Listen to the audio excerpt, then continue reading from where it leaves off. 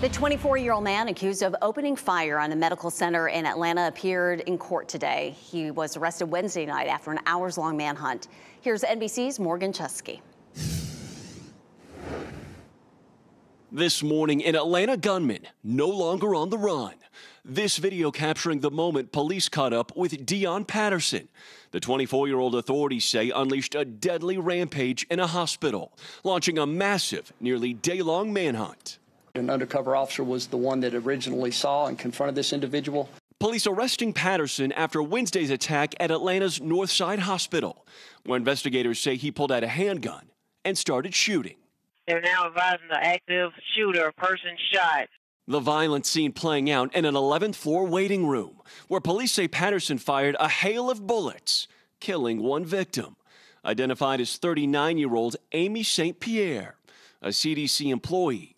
4 other women were also injured. According to police, Patterson was with his mother for an unknown medical appointment, but she was not hurt during the shooting. The active shooter call placed the bustling area on lockdown, which impacted several schools, including one attended by Georgia Senator Raphael Warnock's children. They're there, I'm here, hoping and praying that they are safe.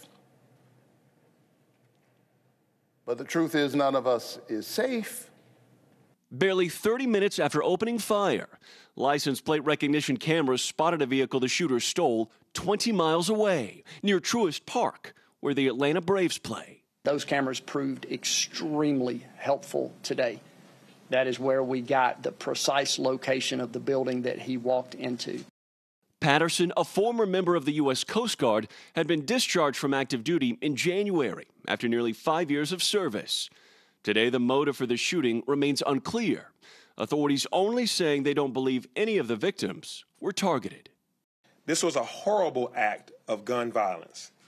But equally horrifying is that we know that this is not unique in our country. That was Morgan Chesky reporting.